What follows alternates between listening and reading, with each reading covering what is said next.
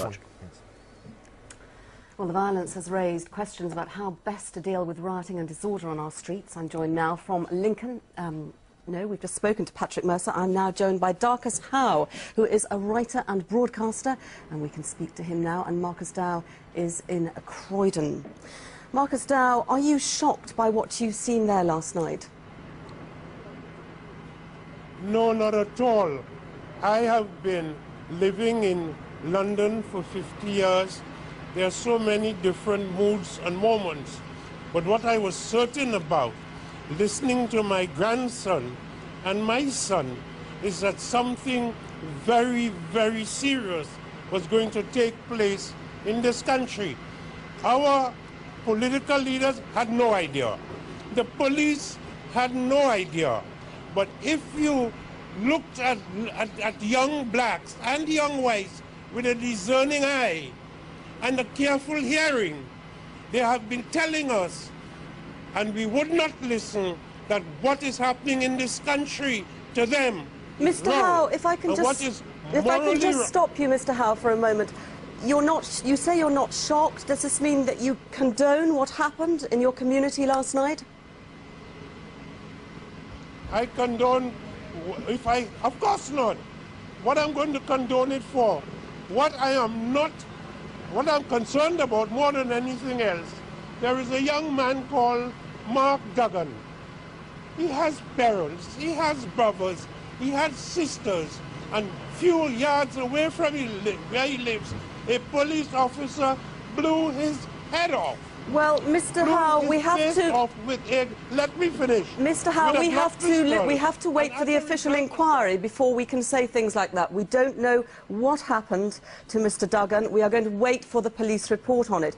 If I can take you on a little bit, you were talking about your grandson, you were talking about young people.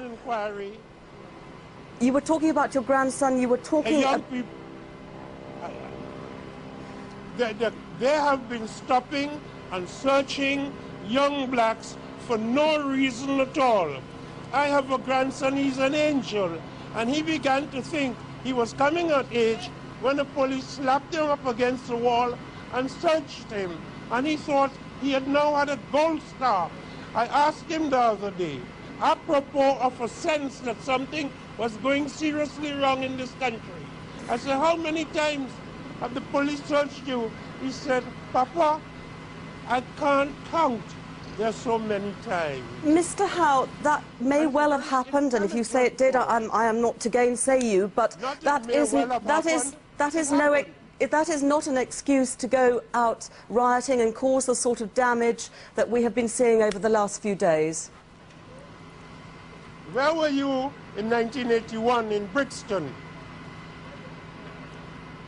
Mr. I don't call it rioting, I call it an insurrection of the masses of the people.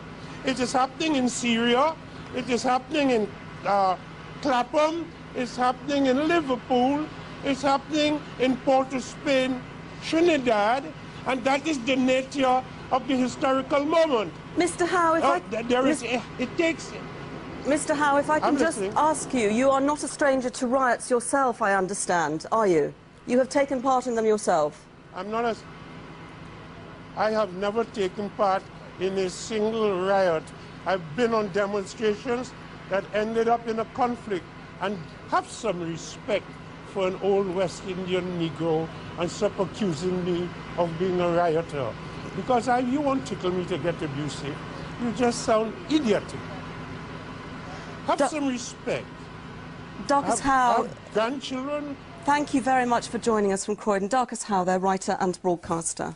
OK, well, there's been a huge knock-on to lots of aspects of life in the capital, including sport. Let's speak to Jill, who joins us. And they're friendly tomorrow, England and Holland. What's happening? Well, that is the biggest knock-on effect because, of course, there was a huge question mark as to whether this game at Wembley could go ahead between England and the Netherlands. A meeting took place there this morning and the Metropolitan Police very much involved, and the decision has been taken to call that match off. Obviously, a huge police presence is necessary at any of these big international sporting events, particularly a football match up at Wembley, and so unfortunately that game has been called off. That's tomorrow night's match. There's a number of games been called off tonight: Charlton Reading, Crystal Palace, Crawley Town, West Ham Aldershot.